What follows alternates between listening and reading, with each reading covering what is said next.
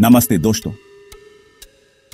Welcome to Defense and Safety Engineering, your source for deep insights into military technology, strategy, and the weapons that shape our world. In the scorching sands of Pokhran in 1998, India shook the world. India's Pokhran 2 tests did not just prove nuclear capability, they marked the leap into thermonuclear weapons territory, a leap far beyond Pakistan's fission-based arsenal.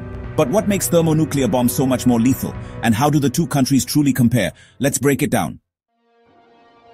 On May 11th and 13th, 1998, India conducted 5 underground nuclear tests under extreme secrecy, codenamed Operation Shakti Shakti 1, a thermonuclear or hydrogen bomb with a claimed yield of 43 kilotons. Shakti 2, a fission or atomic bomb with a claimed yield of 12 kilotons.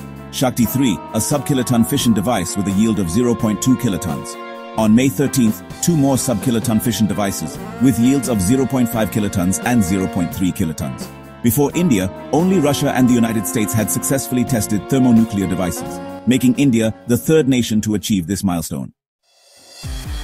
Fission bombs split heavy atoms like uranium-235 or plutonium-239, releasing energy in the tens of kilotons range. Thermonuclear bombs combine fission and fusion. The first stage triggers extreme heat and pressure, fusing hydrogen isotopes and unleashing energy hundreds of times greater, in the hundreds of kilotons to megatons. If a fission bomb is a city destroyer like a grenade, a thermonuclear bomb is a region eraser, more like a volcano. After India's first test in 1974, Pakistan accelerated its own nuclear program, focusing mainly on uranium-based fission devices. In response to Pokhran 2, Pakistan tested 6 fission bombs at Chagai in May 1998, with yields estimated at 5 to 40 kilotons. They were, pretty powerful, but none of them approached thermonuclear destructive potential. India's fuel base includes plutonium from Cyrus and Dhruva reactors, plus enriched uranium from its centrifuge program. On the other hand, Pakistan's fuel base relies mostly on highly enriched uranium from Kahuta, with only limited plutonium coming from Kushab reactors. When it comes to destructive scale, India's thermonuclear weapons can produce blast waves, heat and radiation capable of erasing entire metropolitan areas, with yields that are honestly scalable into the megaton range.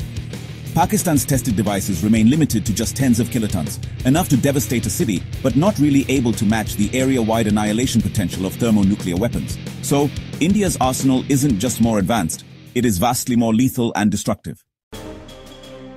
In South Asia's nuclear balance, Pakistan actually has a larger number of assembled warheads relative to its size, and focuses a lot on short-range tactical nukes. But India's tested thermonuclear capability, delivery range, and destructive potential make it, without a doubt, the undisputed heavyweight in terms of firepower.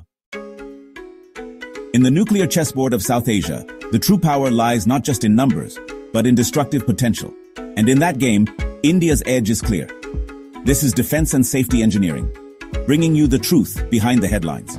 If you found this breakdown valuable, hit like, subscribe, and turn on the bell icon so you never miss our next deep dive.